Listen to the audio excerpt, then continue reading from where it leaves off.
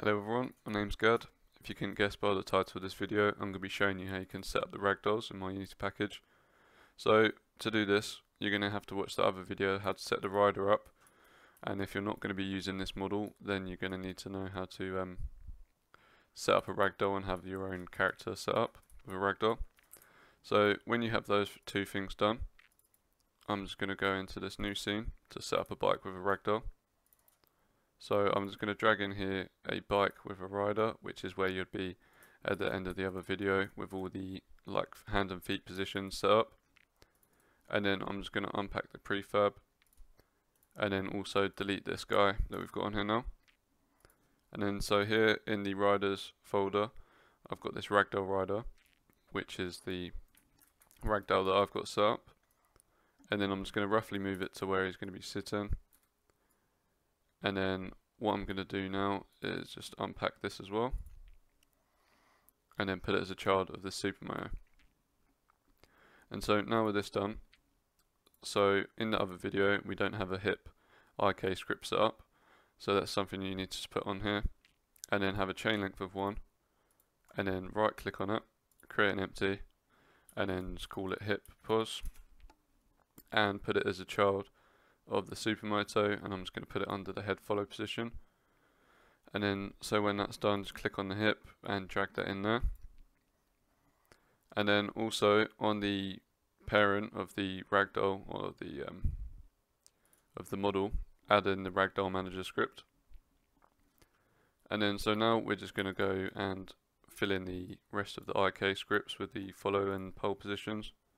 So here on the head end, we've got this head follow position here, so I'm just going to drag that in, and then also on the right hand under the wheels and steering we've got this right hand position, right hand pole, and then the left hand, we've got the left hand position and the left hand pole, and then finally we just got the 2 feet to do, which is under the feet pause here. So we've got the left foot position, the left foot pole, and then finally for the right foot, just the right foot position and pole. So now when that's done, what we're going to need to have is on the colliders, trigger to collider script on the ones that you want to cause a crash. So here I've got it on the belly, I've added this collider in myself, and then also for the head I'm going to add one in here. So just even though it's underneath the other one, but just to show you the trigger to collider. And then I'm also going to do it on the chest, which is over here.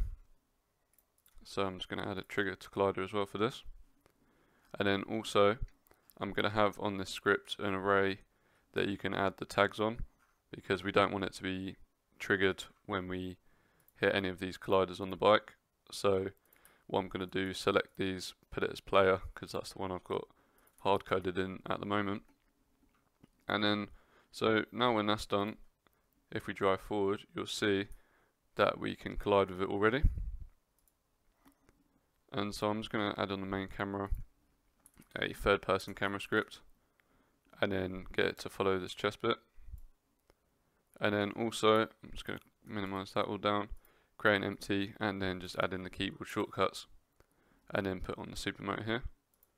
So now you'll be able to see when we drive around, we crash, and then we press F, and then you can respawn and then drive away again. So that's literally everything for this video.